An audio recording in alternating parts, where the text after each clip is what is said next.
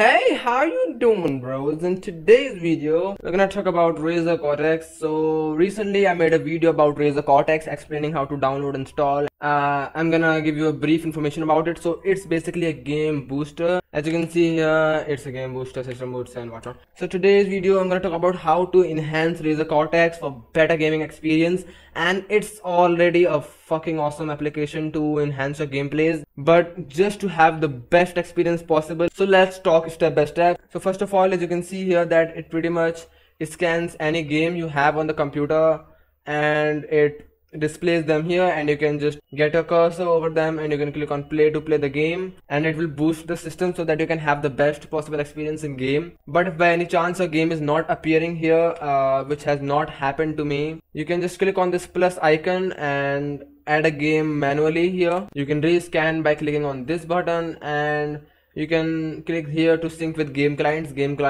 such as Steam, Epic Games Launcher, Origins and whatnot. And so you can also go on the game and then click on view dashboard to have some information about the game. You can click on start game to start the game, and you can also have the FPS chart. I haven't played this game because of some error which I'm gonna post. So whatever, you can just click on this start game, and you can also click here to start the game. You can click add to favorite so that it is your favorite game, and you can delete this game or uninstall this game by clicking here. And you can also go to the settings to know where it is, and you can click on update to update this game. So after this, we're gonna go back, and then we're gonna go to the boost section. After coming in the boost section, you can click on boost now to boost the system now. You also want to take on this auto boost so that every time whenever you play the game, it automatically boosts the system. And you can also go to the shortcut keys to have some shortcuts. You can exit game desktop by clicking on Alt plus F12. You can set the shortcut if you don't want them to be this, but I don't think there's any reason to that, but whatever if you want it. And you can also click on restore to normal mode. Basically what it does is that it unboosts the game. I don't know if that is a fucking word or not, but yeah, it just unboosts it, so it restores any systems which are not running because you boosted the game. And you can also click on manually start boost. So basically if you press Ctrl plus Alt plus B, then it will boost the game, the system. So we're gonna attend all these sections one by one. So first of all is specials. Now you have to click on enable CPU core so that CPU resources focus on gaming processes efficiently. Take on disable CPU sleep mode because it utilizes 100% of the processor. And take on turn off automatic updates so that any updates, any download happening on the background will stop, so that they will not use the CPU. And now here it is that close explorer.exe to increase available physical memory and resources. It is unticked right here, but you can tick on it and you have to click on OK. So what happens is that every time you open a game, it will also close explorer.exe. These applications will be optimized, so you have to take that out. Enable game power solutions, you have to take that because you want the game power solution to be enabled, and click on clear clipboard because it will also have get better game experience. Clean RAM so that you can have most of the RAM for game. And you also have to take on launch game on game desktop, which is unticked right here. What happens is that every time you open the game, you run the game, it will provide maximum processing power for gameplays without interruption. So you have to take that and then click on OK. So that's it right here. You basically have to take all of these, and now we're gonna go to processes. Now these are extremely sensitive and important processes, so you have to take on these very carefully. Just leave application frame host.exe because it is important. You can leave cast, you can leave data exchange host.exe, you can leave dll host.exe, and you can just leave all of them. The file co-auth.exe, it is important. This is flux.exe. So this is basically an application which decides how the desktop should appear. I have made a separate video about it, you can check that out. While playing games, I don't think I will need flux.exe, so I'm gonna take on that. Just don't want flux to be interrupting with my game. Now you can also take on magnify.exe because while playing games, I don't think you will be needing it. So I'm gonna take on that. I'm gonna take on Microsoft Photos because I don't need that while playing games.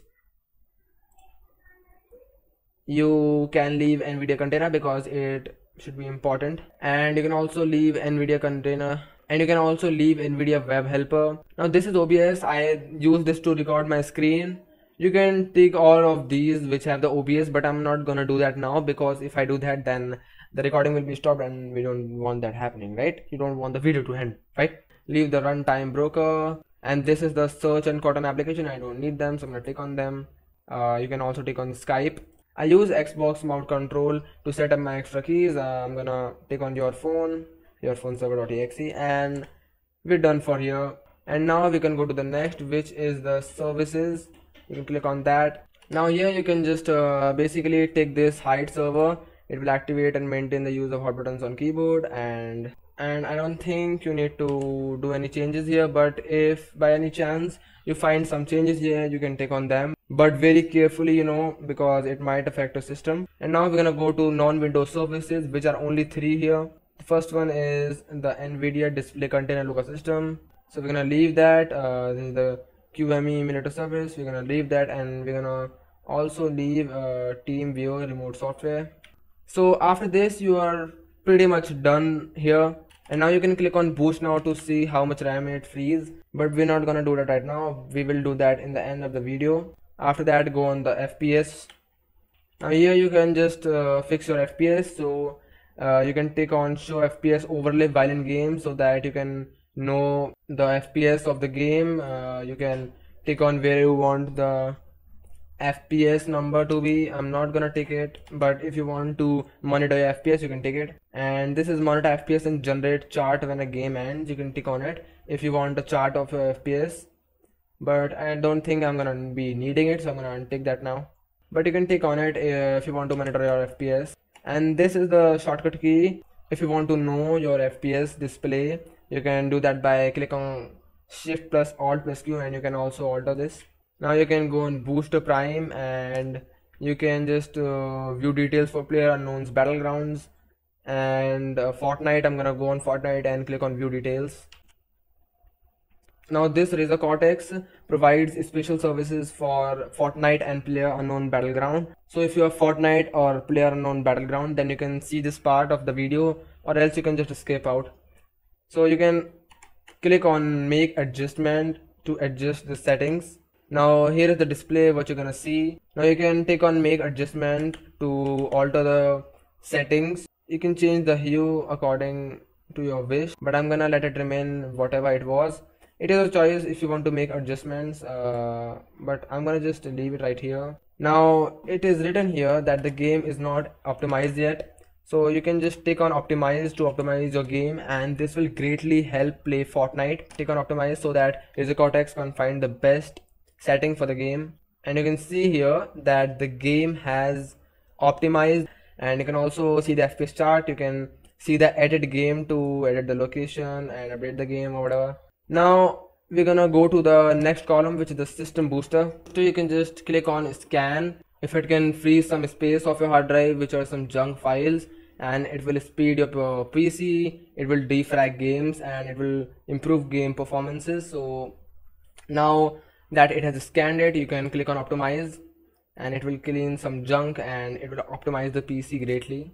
So you can see here that it has almost freed up half GB. Now you can click on my rig to know about your system. So it's not much of a big thing, so we're gonna move ahead to deals.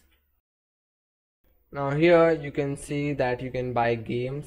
There are some discounts on the game, so if you want to download them, be my guest. And there are also some free games as well which you can download here. So we're gonna just move ahead from here. This is some giveaway, you can discover them, and you can then go to the bundles, and there's nothing much good here. You can just try these out, you can discover them. Go to the games.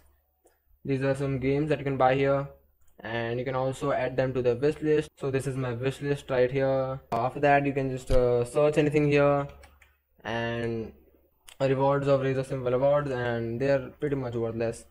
And this is a profile. You can edit a profile here, you can view your profile, you can change password, you can log out, feedback, exit, whatever the fuck you wanna do. You can select your currency right here and your location, and it's pretty much it. You can see that in the rewards it's nothing but shit here. And now you can go on this setting option to do some simple settings. You can change the language, start Razer Cortex automatically when system starts, minimize to system tray on startup. You can click on that. I'm gonna select the dark theme because it's awesome. You can clean up whenever you want. You can schedule your cleanup. I'm just gonna do it manually, and you can also exclude this object from the cleanup. And these three are ticked, but I'm gonna untick them. Windows temp folder, I'm gonna untick that. I'm gonna untick recycle bin. And if you don't want to delete your recycle bin, and if you don't want files in your recycle bin to be deleted, then you can tick on this, but I'm not gonna tick it. You can also tick on browser temp folder. You can enter web addresses or domain names, and there's these notifications. This is shit, I'm not gonna take it.